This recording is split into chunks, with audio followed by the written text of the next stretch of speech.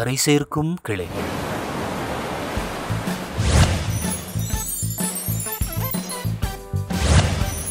June 11 புனித பர்னபா.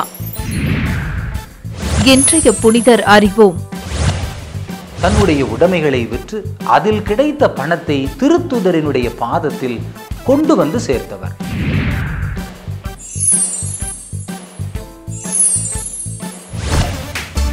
இன்றைய புனிதரிடம் இருந்து கற்போம். 1. அர்ப்பணம். சைப்ரசு தீவை சேர்ந்த லேவியர் இவர். திருத்தூதர்களாலே இவர் பர்னபா என அழைக்கப்பட்டார். ஆனால் இவரின் இயற்பெயர் யோசேப்பு என்பதாகும். தனது இளம் வயதிலேயே கிறிஸ்துவை ஏற்று கிறிஸ்துவராக மாறினார்.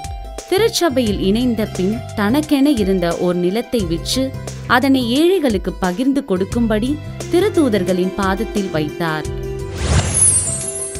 2. பவுலும் பர்னபாவும். இந்த பவுலோடு இணைந்து நற்செய்தி பணியில் ஈடுபட்டார். முழு ஆர்வத்துடனும் தளரா மனதுடனும் திருத்தூத பணியில் ஈடுபட்ட இவர் தன்னை பவுலுடன் இணைத்து கொண்டார். ஓராண்டு இருவரும் இணைந்து சிரியாவின் அந்தியோக்கியா திருச்சபையில் உழைத்தனர். அங்கு கிடைத்த பொருளுதவியை எருசலேமுக்கு கொண்டு சென்றார்கள். 3. அழைத்தல். சவுல் மற்றும் பர்னபா ஆகியோர் நோம்பிருந்து ஆண்டவரின் திருவுள்ளம் தங்களுக்கு வெளிப்படுத்தப்பட வேண்டும் என மன்றாடி வந்தார்கள்.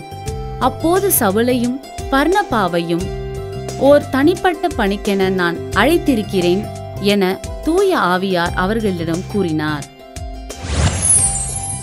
4. பிரிவு. பவுலும் பர்னபாவும் அந்தியோக்கியாவிற்கு திருப்பயணம் செல்ல திட்டமிடப்பட்டது. அப்போது மார்க்கு எனப்படும் யோவானையும் தங்களுடன் கூட்டி செல்லுமாறு விரும்பினார் பர்னபா. இது அவர்களின் பிரிவிற்கு காரணமாக அமைந்தது. இப்பிரிவு தனிப்பட்ட விருப்பு வெறுப்பின் காரணமாக அல்ல, திருச்சபையின் வளர்ச்சியை முன்னிறுத்தியே அமைந்தது. 5. திருத்தூதர். தளராத உழைப்பும் குன்றாத ஆர்வமும் விசுவாசத்தில் உறுதியும் பணியில் முழு ஈடுபாடும் கொண்ட பர்னபா 12 தூதர்களில் ஒருவர் என்ற நிலையை பெறாதிருப்பினும் இன்றளவும் திருத்தூதர் என்றே அறியப்படுகிறார்.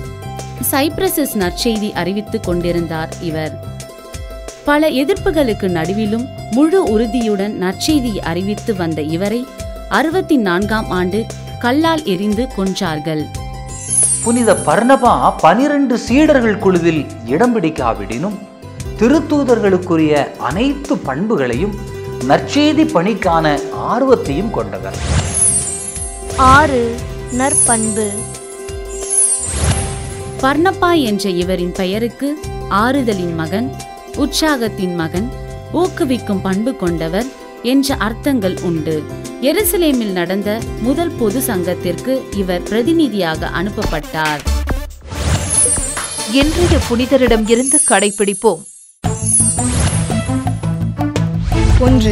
கடவுள் பர்னபாவை தன்னுடைய பணிக்கென தேர்ந்தெடுத்தது போன்று நம் ஒவ்வொருவரையும் தனித்தனியாக கிறிஸ்துவ தூய வாழ்வுக்கு அழைத்திருக்கிறார். 2. திருச்சபையின் மரபை மதித்து செயல்பட்ட பர்னபா தன்னுடைய உடைமையை திருத்தூதர்களின் பாதத்திற்கு கொண்டு வந்தார். 3. ஏற்றுக்கொள்ளப்படாத சவுல் என்கிற பவுலை திருத்தூதர்களுக்கு அறிமுகப்படுத்தி ஏற்றுக்கொள்ள செய்தது போன்று மனம் திரும்பியவர்களை திருச்சபைக்குள் கொண்டு வரும் சக்தியாக திகழ்வோம். 4.